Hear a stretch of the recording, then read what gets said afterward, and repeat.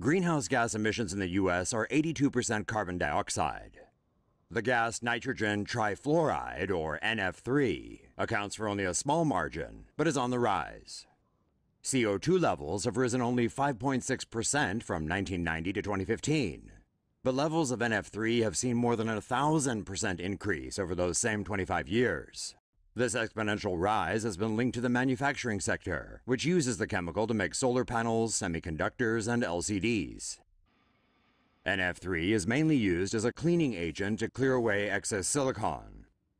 Though mostly eliminated during use, a small percentage is leaked into the atmosphere. It's unclear exactly how much has been leaked, but scientists warn that NF3 is highly effective at trapping heat and can remain in the atmosphere for up to 740 years. Scientists warn that NF3, when combined with CO2 and other greenhouse gases, could lead to a climate problem, especially with NF3 emissions rising not only in the US, but in growing solar markets in Asia as well.